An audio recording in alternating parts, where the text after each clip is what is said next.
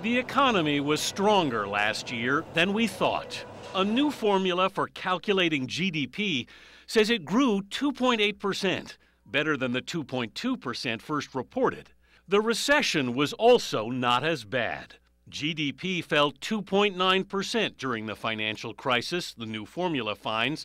It was down 3.2% under the old.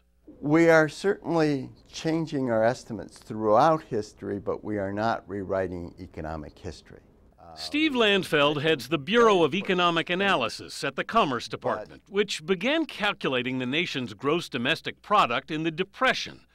But the most recent formula undervalued creativity and research. So GDP now includes creations in arts and entertainment, like books, movies, and music.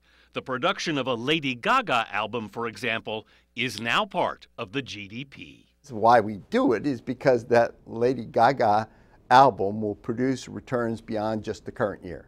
How does it feel to be part of the GDP now?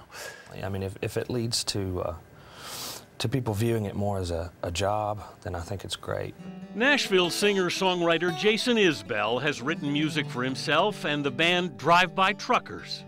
Did you feel that you were sort of in a shadow part of the economy? Yeah, definitely. Anytime I'd gone in to apply for a loan, I felt exactly like that because I don't know who I work for. I still don't. You work for you. I work for me, but I'm not going to have them call me and ask for a reference.